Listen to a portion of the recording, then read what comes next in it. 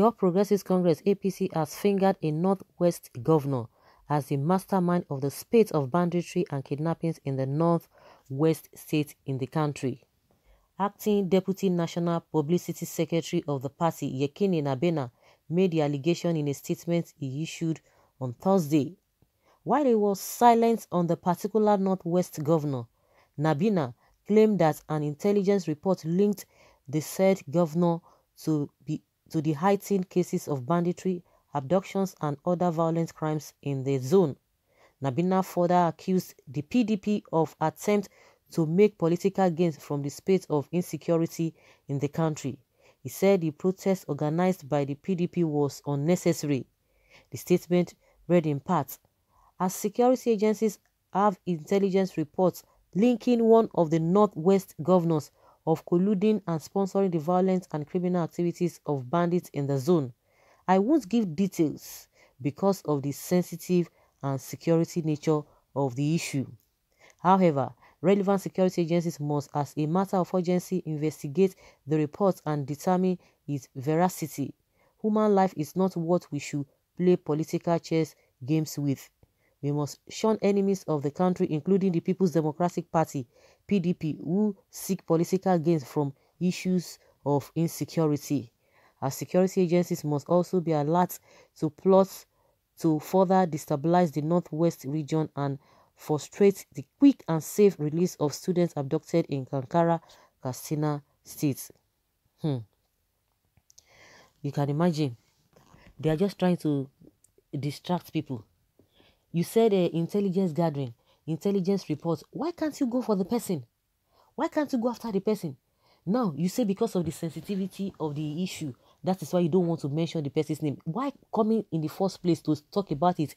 Why can't you do what you need to do and get the person? Let them get the person and the person will not be able to deny it. He said one of the governors, because I don't think the person is a former governor. He said one of the Northwest governors, because he's not a former governor. That means he's still present, he's still serving, or he's still in government as we speak. You see how they do things the same way. Police will tell you that they will arrest you. It was only when they finish arresting you, they will not start doing investigation. Is that how they do things? I don't know. It's just a deliberate. These guys, this set of people, this set of leaders, they are so wicked. And the foundation of the country is wicked. It's faulty because, you know what? As other people are coming in, the system is already rotting. So it's like they are still going to be falling into the same trap. They are going to be doing the same thing. In as much it's going to be favoring them, they are going to be gaining and going to be benefiting. Their selfish interest will be met. They don't care. So the system is just rotting. As we speak, even in this 21st century, you arrest person before you start your investigation. Is that how it's being done? I listened to one EFCC man one day, and they were asking him, why is it that you guys, you say you get reports about somebody and you take the person, you begin to maltreat the person, you begin to force words out of the person. That is when you now begin to check the person's laptop, you check all this and that. These are the things you are supposed to have done before going to arrest the person. By the time you show the person evidence, the person will have no choice than to even accept that, oh yes, because he will not be able to argue or deny it. Now you say one of the governors. So they are just knowing one of the governors. And meanwhile, the other day, the Nigerian Army telling us that it is the international community that are sponsoring these people. You can imagine that they don't have what to say. Now, thank God, it's not even saying that it is the PDP. Not really thank God, because they are always, any whatever that is happening, the problem that is happening is always on PDP. In as much we know that they are brothers and sisters, to a very large extent. It's not saying that it is the PDP that is causing it to whichever way, but he's not saying that a PDP wants to use it as an opportunity, just the same way you guys did this. It's the same thing. You did the same thing in 2014. You did the same thing, and we thought that you have what it takes to do the right thing. But see what we are seeing now. The embarrassment even the president is causing everybody is just too much. You guys are embarrassing yourselves. You know the person. The other day they will tell you it is the monarchs. They will tell you it is the opposition. They will tell you it is they will tell you it is the community people that are working in hand with them, with these Boko people. And by the time you catch up them, you arrest this so-called bandits, or what do you call them? You begin to give them you tell them that they have repented.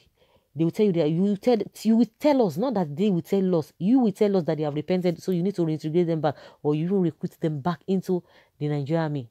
Is that how they do things? You say you know the person, your intelligence, whatever. If really you guys are sensible, because that is just the way it is. If really you are sensible, you don't have to come and be telling us that you know. So what do you want Nigerians to do now? I don't know. What does this man, what does he want? These APC people, what do you want Nigerians to do? You just tell us, then we start clapping. Oh, hey, yeah, good, that's good, that's good. They've seen the person. So when are you going to arrest the person? You now said they should go and do investigation. You say there's a governor that is being linked. You now say you want to go and do investigation so that Nigerians will be waiting. You will see tell us that still doing investigation, all in the bid just to not to blame them. That is just the meaning of this whole nonsense.